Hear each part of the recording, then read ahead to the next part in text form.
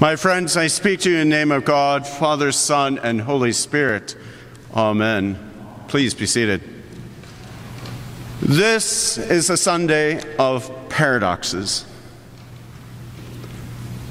On the one hand, we celebrate with grand feast Jesus Christ as King and ruler of the universe.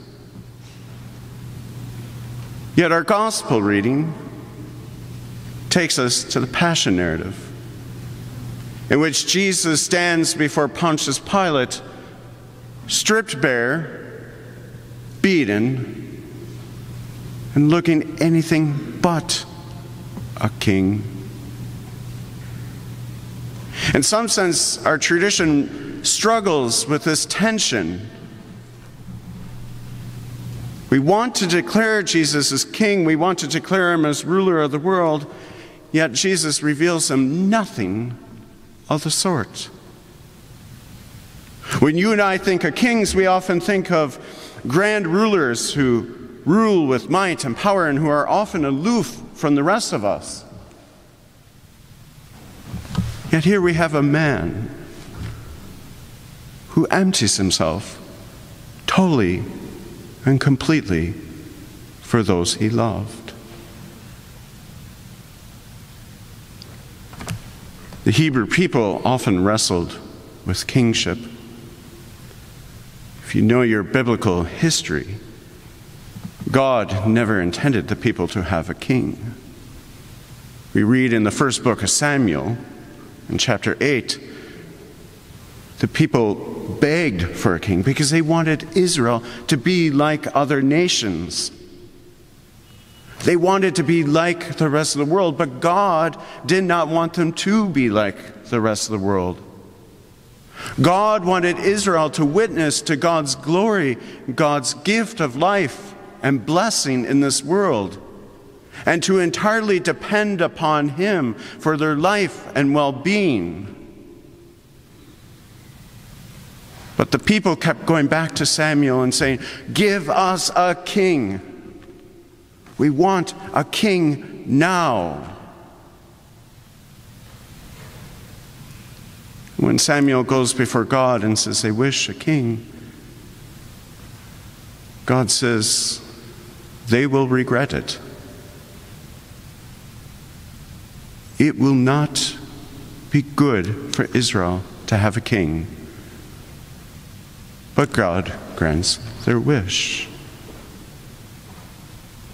And in fact, if you want to read the rest of the Old Testament narrative, the people struggle and wrestle with the fact that the kings often fail to live justly and righteously. Even the great king, the King David, the one who we heard the choir sing about in the psalm, even he fails to live to God's call to proclaim righteousness, truth, justice for all people. What ultimately redeems David is that he repents of his sin, and for that he is exalted.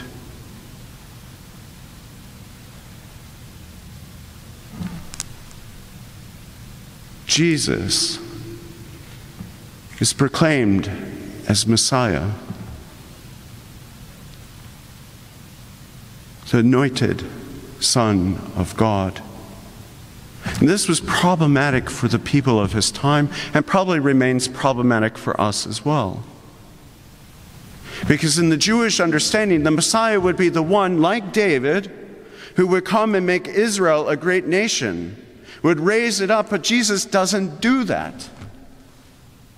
In fact, never once does he declare himself as king. Pilate says to him, "You are a king," and all he says, "You say so." This was deeply problematic for those Jewish people, because the one that they had imagined was one that would rule and conquer the world. Yet all Jesus does is humbles himself and takes on the form of a slave and dies on the cross. What sort of king is that? You think we Christians would get it, but over 2,000 years, we've continually perpetuated this myth that Jesus is king and that he's come to rule the world, and that all our countries are to be empires and to rule with power and might. But not so. I think this feast day is a day for us to be challenged, and that we need to look carefully at who Jesus reveals himself to be. Not a ruler with might. He doesn't raise up an army to conquer and to impose his reign. Rather, he simply empties himself, gives of himself as a gift to the people.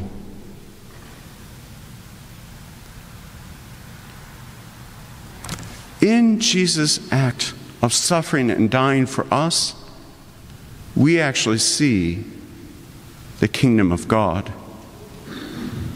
We experience what it is that we too are called to be gift for all God's people. Jesus' suffering and death on the cross actually reveals the very heart of God. His entire ministry reveals God's desire that all may have life and have it to the full. And that God will do whatever God can do so that you and I can have life and live that here and now. That's the joy.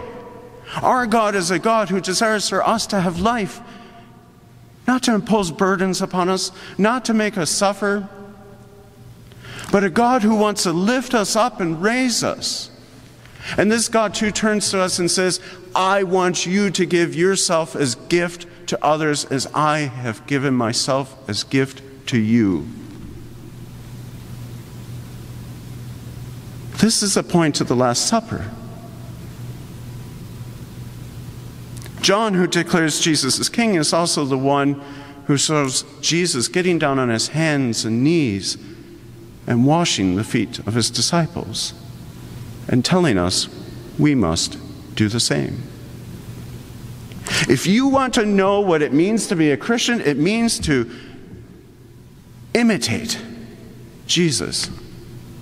To do just this, not to rule the world with might, but to get down on our hands and knees and to love one another as Christ has loved us, to give ourselves as total and complete gift for others, not to be motivated by selfish desires or wants, but to be motivated by a genuine interest in the good of all God's people.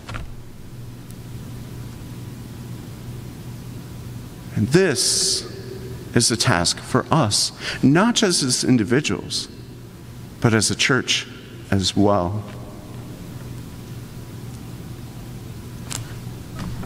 The other night during our Vexa Vicar, we talked a little bit about how God is calling the church to conversion. See, far too long, the church, we wanted to play the political role. We wanted to be the ones front and center. But I think it's actually a gift in recent years that God has stripped the church of her might and power and has made us less than before. Because I think God is trying to push us and say, no, live the way of love. Live this life that Jesus shows. Not to power and might, but live as humble servants for all. And so now we look and we begin to ask ourselves, how do we use the resources that we have so that they can be gifts? Help others have life to the full.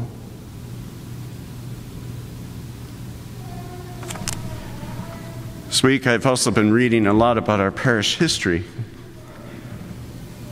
And over the past 150 years, there have been several pivotal moments where the parish has had to make a decision of how it was going to live its baptismal vocation to proclaim the good news of Jesus Christ. And something stood out to me in that history is that there were a couple of key moments where the parish had to decide, does it continue on the way it always has, or does it imagine itself anew? Ironically, you and I are standing in a building which was a result of that first endeavor. Canon Ski wanted very much for the church to move beyond denominational groupings. In fact, he was famous for inviting preachers from other traditions into this church, but more so, what I read, is that he chose this Byzantine architecture because it did not connect itself to the denominations of the day.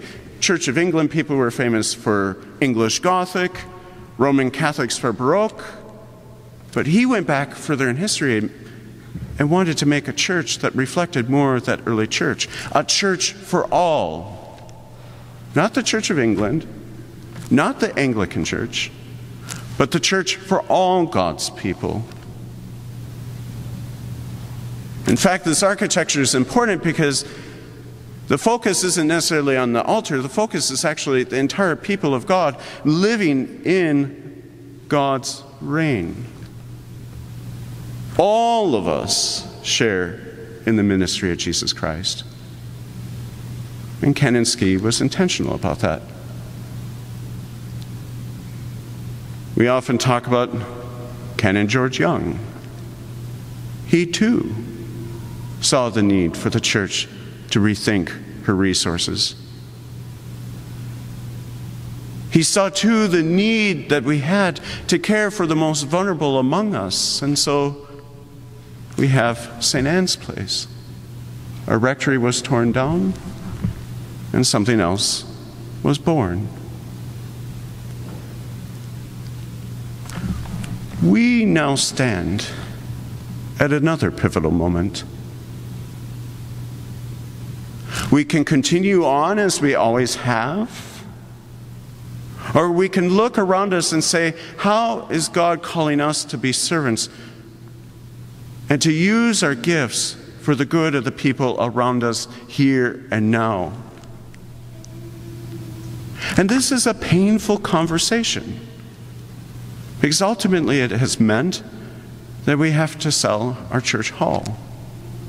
And that is not easy. Wonderful, amazing memories have been made in that place. But we have to be like Jesus, to let go, to strip ourselves bare, and to kneel down and serve God's beloved. Over the coming weeks and year, this is going to be our focus. How do we reimagine our ministry as serving the people of God, the most vulnerable among us? And that's going to demand of us a long vision, not immediate gains, but to look ahead and imagine what this place can be. And that's why we read Revelation today, by the way. Revelation acknowledges that the reign of God has begun, but it is not yet consummated. Instead, we are in the process of a new birth. And you and I are invited by Jesus to share in his ministry, to proclaim justice, peace, mercy, love, and kindness. Then God's reign can prevail.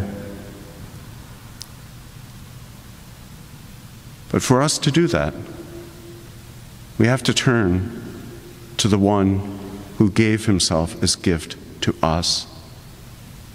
We have to turn to Jesus, to meditate upon his life, to imitate it in our actions, and to let others see not us and our wishes, but the will of the one who loved us, Jesus Christ. Amen.